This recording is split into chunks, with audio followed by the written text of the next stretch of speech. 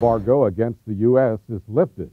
Patty Hearst is kidnapped by the Symbionese Liberation Army, and President Nixon is forced to resign as a result of the Watergate break-in and cover-up. The year is 1974, and our Indians are trying to get fans in the seats at Municipal Stadium.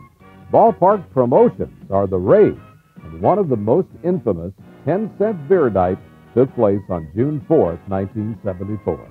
I thought, my God, look at all the people at the game. You know, we didn't have many people in here. We had maybe 3 times as much as we normally have. And I thought it was wonderful. Fans are enjoying a rally that sees the Tribe tie the game at 5 with 2 runs in the ninth. Then with 2 outs and the bases loaded, some of the 25,000 faithful try to help the home team a little too much. A couple of guys ran out. The right fielder then was Jeff Burrows.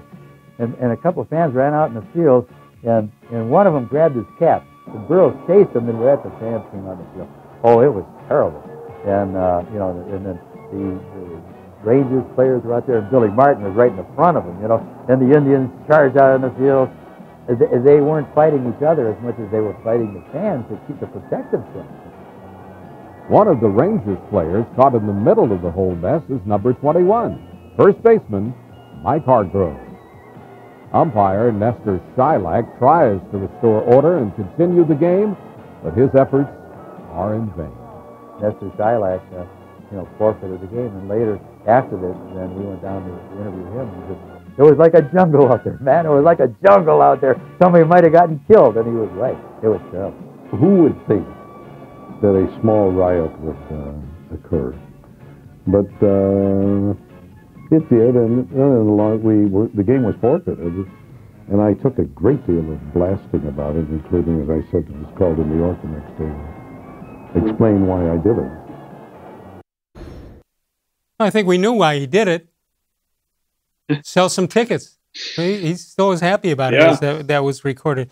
It's pretty interesting stuff there. I always thought, Dan, if you follow what they were saying, the Indians were down 5-1. They scored 4 to tie it. Had the bases loaded, it's 5-5, and then Billy Martin sort of instigated it because he knew the crowd was riled up, and he thought maybe he could get a forfeit out of it, which he did. No dummy, Billy Martin. It's a good strategy, and you know, I remember I forget what year it was, but when the Indians got snowed out, Mike Hargrove coming out and talking to umpires and kind of delaying to try and get that game. Yeah. How can you play in this kind of weather? And he's doing it in front of the Cleveland fans. Anyway, that's great stuff. That's the only, as to our knowledge, that's the only video available on that. That game was not televised either in Texas or in Cleveland. 216